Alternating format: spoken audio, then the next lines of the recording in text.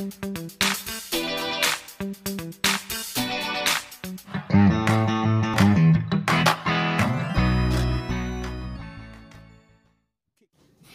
guys, welcome back. Today I will go vlog So what if space is red instead of black? For example, you woke up in the morning and you see to the skies, if you see a sun and it's black. So that is kind of weird, strange. You thought there is fire somewhere. You thought there is fire there or everywhere.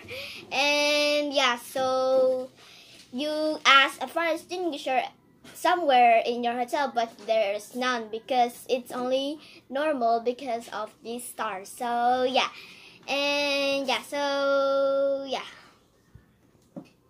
Okay, so also when you go sleep at the night, the sky is red, so you can't sleep properly because you will get sore eyes. So you must have a bed like there's like a cover in it, like a bunk bed or something like that, and you might live underground now because of the redness.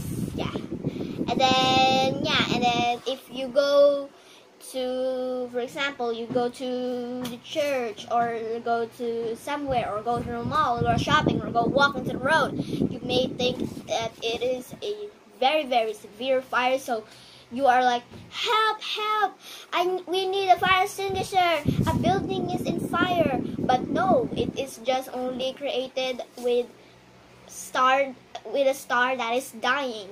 A star that is dying. A star is like sun. It's not a star like the star drawing thingy. That's not like that. It is like the sun. The sun is pretty hot. You might, if you touch the sun, death. You might burn your finger, and that means death. And yeah, so if you see a star dying, the heat will not go away to your body because you feel the heat, the burn, and all of those things like that. So yeah, and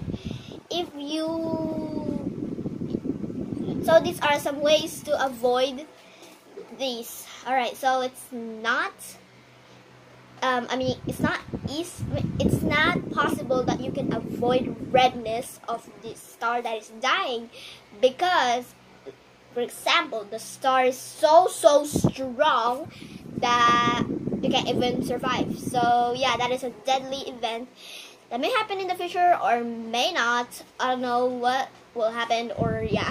So yeah, and then if you go, for example, you go hiking on the mountains and then you go sleep in the tent, and if the tent is transparent, you might see redness because you were like this, you're like sleeping here, and then yeah. But if you're sleeping like this, like these, you might be fine. Or just cover your face with blankets or whatever, yeah. So yeah, and then if you go hiking marshmallows, and then you thought there was a fire, or you thought there's a ketchup or something, or they thought that is the end of the world, but nope, it is only a dying star that affects Earth. And yeah, and the heatness of the star is about 1,000 or 10,000 degrees Celsius, and the heatness of the coldest planet here in our solar system is currently Neptune, and the hottest is Venus. Nope, it's not Mercury, even though Mercury is the first planet and it is the closest to the sun. No, the hottest is Venus. And then yeah, so I hope you liked this video. If you did, smash that button. See you next time. Bye.